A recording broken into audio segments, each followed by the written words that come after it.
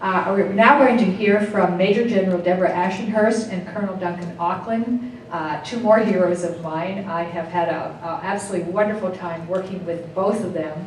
Duncan Auckland chairs our State Bar Military Committee. Adam Miller, who has shown up, was our original co-chair, our original chair, and I probably talk pretty regularly every week to this gentleman and frequently to the Major General, and she's been very inspirational in the things that she's taken on and the new challenges she's making. There's a couple exciting projects that they're working on. She is a member of the Governor's Cabinet. She's responsible for the command of the Ohio National Guard, for the military readiness of the Ohio Militia, and there's this picture of her floating around the internet of carving a pumpkin. And there's this juxtaposition of her and this absolutely giant pumpkin that sticks in my mind when I think of her right now.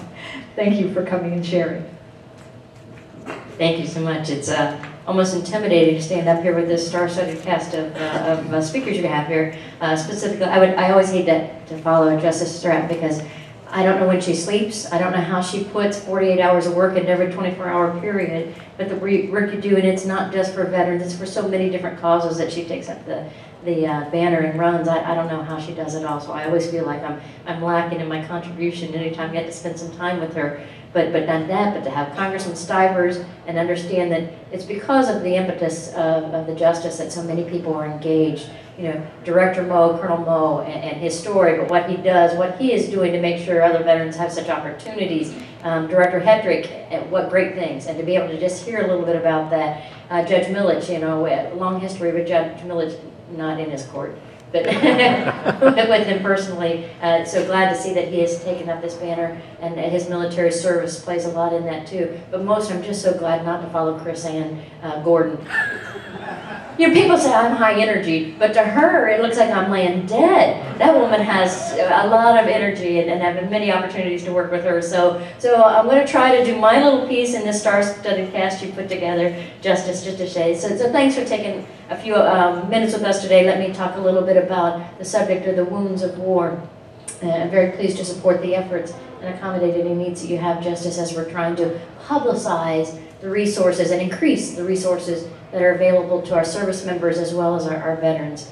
In our national leadership, and I'm speaking from a very small corner of the world, being the Ohio National Guard, but on the national level, our leadership, as well as the leadership in our Ohio National Guard, has done a phenomenal job of training and deploying and leading our service members in support of the contingency operations and the wars that we've been engaged in for the last 11 years. But now, as we head into that post-war era, and it's hard to think of that in today's, you know, vernacular. When we say post-war era, we're always thinking of World War II and Vietnam, but we're headed into our own post-war era. So we work hard to get out the message about the signs of post-traumatic stress and the help that's available to our service members that may be in need.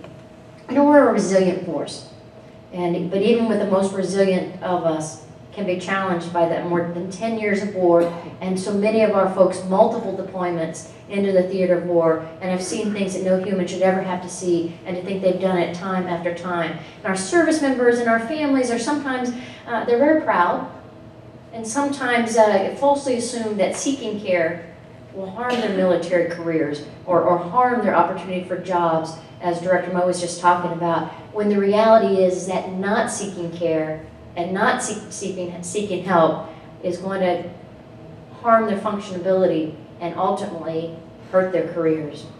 So it's in situations where service members have not sought care that it frequently leads to legal issues, and they get into problems and they have issues. So the courts having that unique knowledge now that we're getting to, and hopefully we'll get to in all 88 counties, to intervene and to understand the effect that war has had on these individuals and how that impacts their behavior and sometimes their actions. So we know the Veterans Courts and short-term, well-researched psychotherapy works. And those service members and veterans who receive treatment in lieu of incarceration have a very low rate of recidivism. Oh, I got it out. I always struggle with that word, recidivism. When she said it this morning, I thought, I got to do it. So we have to do collectively within our respective spheres of influence, what we can do to influence and give our veterans that edge, and give those that are suffering from mental health and substance abuse, which is usually the self-medication for mental health issues, the opportunity to heal. We need every county in Ohio to provide these important services to all of our veterans and all of our service members. Army suicides are up. If you read the papers at all, we're up 15% in suicides in the Army over the last year. And Marines are up 28% with suicides over the prior year. According to the Ohio Army National Guard's mental health initiative that we've got about 3 years running now, 25% of our representative sample have an alcohol, we try not to say abuse, an alcohol use issue or suffer from depression. 25% of that representative sample. So as you extrapolate that, you can see the significance of our problems. 10% of them have generalized anxiety. 10% have PTS that they will admit to. So in summarizing that, the service members and veterans have significant behavioral health issues, but PTS is not the most significant. Alcohol use disorder and depression are our greatest concerns right now, and frequently they go in hand. Now, is that a sign of PTS? And Dr. Payton, your presentation was great, and he's back there nodding his head.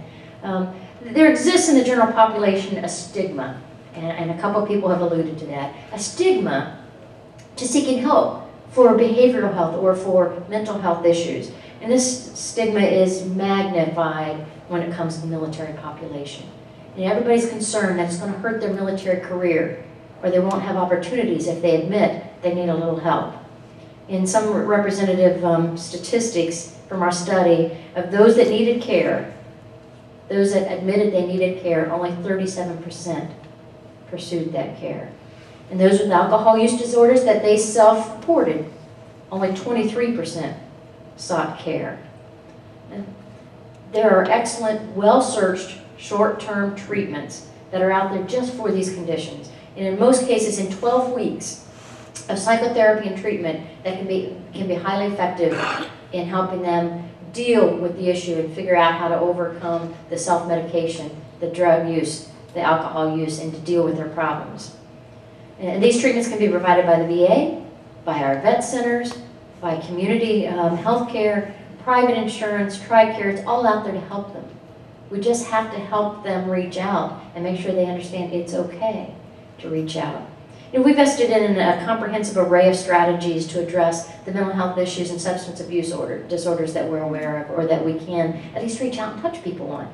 And our staff resources now include a director of psychological health, and you heard Dr. Gordon refer to Dr. Kaufman this morning. He's a full-timer on my staff, and he is my primary response when we get somebody that the leadership has identified with suicidal tendencies, or we call them suicidal ideations.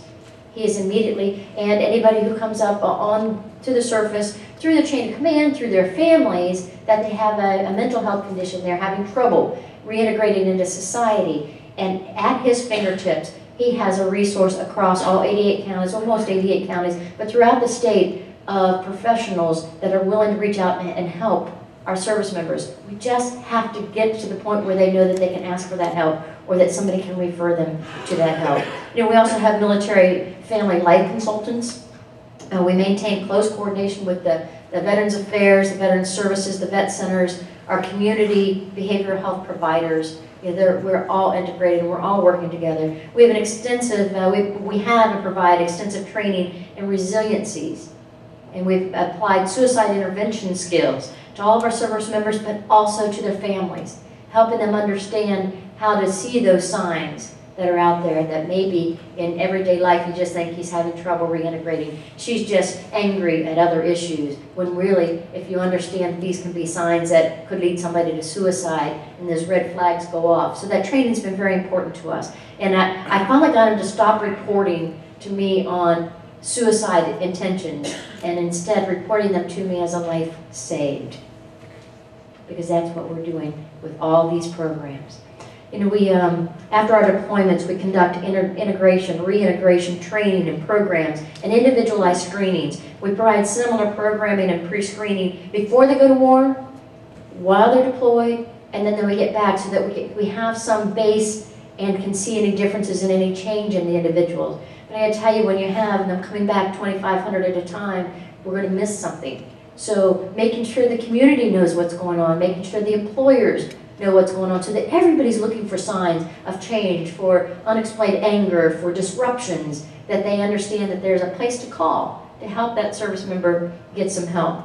And we provide substance use disorder screening, and we have mandatory training programs that our commanders can direct our service members to if they won't take the initiative themselves. And we've launched we're about to launch a well-being questionnaire. Well, we did one last year. We got one that's going to be very targeted, that we're going to go out in 2013 with all of our soldiers and airmen in the Ohio National Guard. And the questionnaire provides the soldiers and the airmen the opportunity to request additional help or additional information or just assistance. It can be related to stress, it could be homelessness concerns, it could be financial concerns, employment, VA benefits, anything that they haven't reached out for and haven't looked for. And with that survey, now it's not an anonymous survey, it is you, and that survey is attached to you. But based on what they put in there, we will respond with the specific help and assistance that they're asking for. Because there's a barrage when they come home. Everybody wants to help, and they get inundated with opportunities and everybody that wants to help. Where if we can give them a little time to settle in, figure out where their home is again, and then give them this survey, then we can get back to them with the significantly targeted help that they've asked for. So, you know, Ohio is home to almost 1 million veterans. Did you know that? We're a very patriotic state. And 46,000 that are serving as active and Guard and Reserve type organizations, the sailors, airmen, Marines, and Coast Guards. We have them all in Ohio, okay, even Navy. And so, for us to have these services available to them is great, but if we can't figure out how to get the information to them so they know how to ask for that service, then we're not doing any good. So that's why it's important that people like Justice Stratton and all of you that are willing to come hear what's available, because you never know when somebody's going to enter your life or just pass through that you'll see something and you'll be able to direct them to the help that's needed. So I had some great closing remarks about who's going to carry the torch when we lose Justice Stratton, but having talked to her today, she's committed that she's going to continue to carry this torch, and that light at the end of that torch is just going to continue to get brighter, because she's going to have less restrictions on how she can go about helping us. So Justice Stratton, I can't tell you how relieved I am to hear that. So thanks for this opportunity today to talk with everybody.